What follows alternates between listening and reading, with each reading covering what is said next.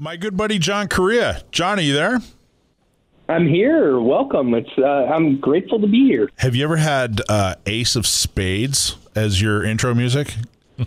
I think that's the first time I've had Ace of Spades on the intro, and I might keep it. You should definitely keep it. Yeah, you can thank Brendan for that. He's our musical wizard in the box. So John is like a relief pitcher coming in. You know what I mean? There you go. That's your walk-up or your yeah. So John is from Active Self Protection, ASP, which your logo is a snake, which is, I'm assuming the snake is an asp. Is that right? Correct. See, yeah, that's right. I was today many years old when I figured that out. I just figured that out. I've known you for a few years. I've been following you for a few years. I just figured that out today, John. Oh, this is John's. Well, look at you, man. You're making it. I know. John's your great chance to throw in that tagline, too, that I always hear about. Yeah, we talk about cover your ass. There we go. So Active... And it actually has a reason, because the asp is the Egyptian cobra, which is a small snake that's not aggressive to people, but will defend itself and is quite deadly if threatened. See, I didn't know any of that, and that's a perfect description of the service you provide. John, if you've probably seen him on YouTube. If you're listening, you've probably seen him on YouTube.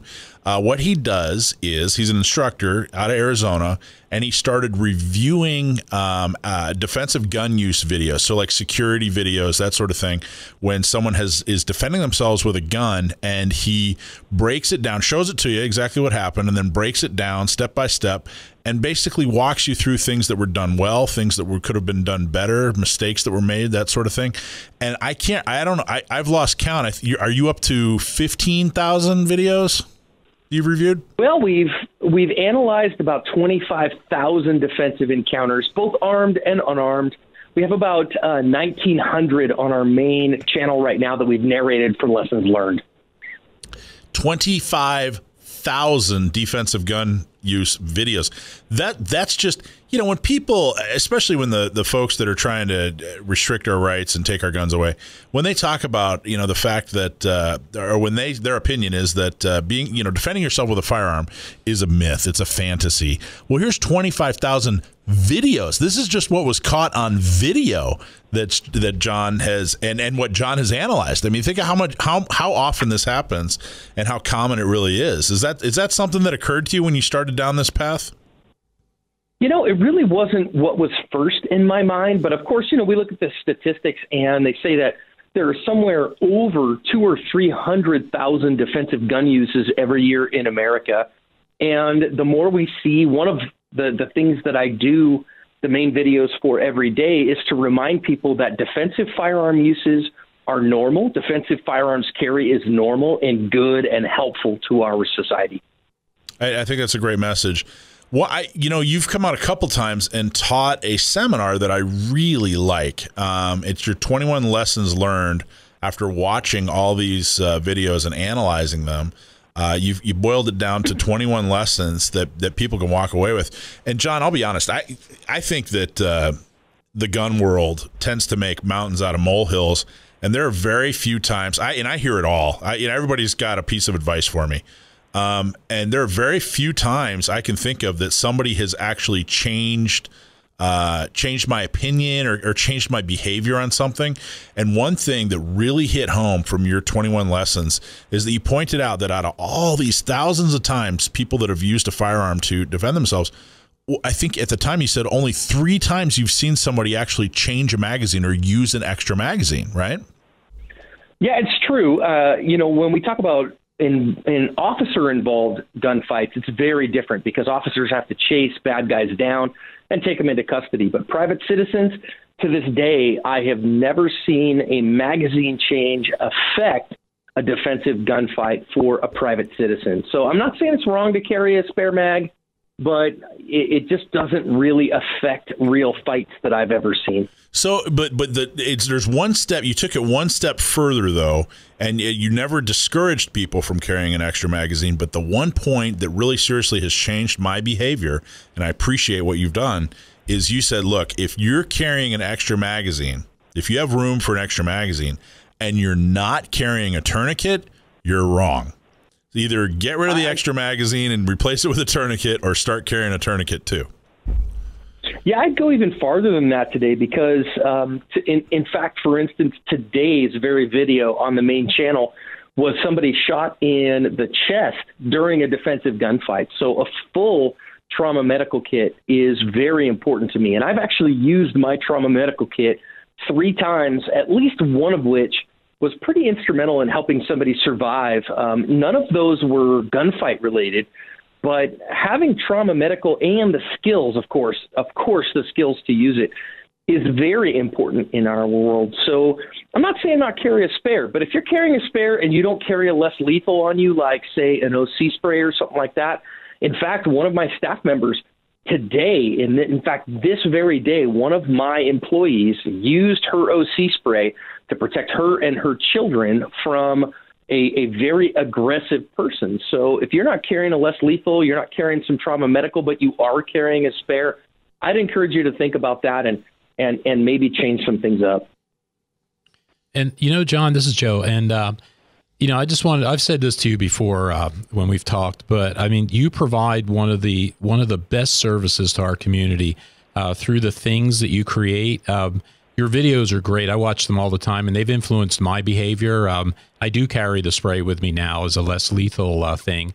And, one of the things we're doing out here, we've recently got our concealed carry rights back, and it's just booming out here. We're doing like 8 different seminars each month, explaining to people how to get them. And I always encourage people to do it correctly, get the training, get the things you need. And I always point out your videos and encourage people to watch those every day. In fact, if you're still listening a little bit later today, we're going to talk about carrying around in the chamber, which was the article I wrote this week. And I linked to one of your recent videos there because it shows a woman who was carrying with one not in the chamber and had to fumble racking it and just barely got it out in time to use it. And it's very, very educational stuff. So you do just a great job and a great service for us out here. Well, I really appreciate that. And of course, I'm so grateful for the work that you guys are doing. As somebody who I moved to Arizona from San Diego County, and when I lived there at the end of the, very beginning of the 21st century, I mean, carry was just unheard of. So the work that you guys are doing is so important, and I'm so grateful. And we know that good people carrying is a good thing for them and their families. So I'm super grateful to help in any way, and Mike, you and I have talked about this. I wear my San Diego County gun owner shirt all the time on camera because I appreciate the work you do. Well, that's awesome. So active self-protection, what can people need to do? What we need to go to your website. We need to like you or subscribe on YouTube, right? Or tell us what you want people to see, and tell us what you want people to get out of what you're providing.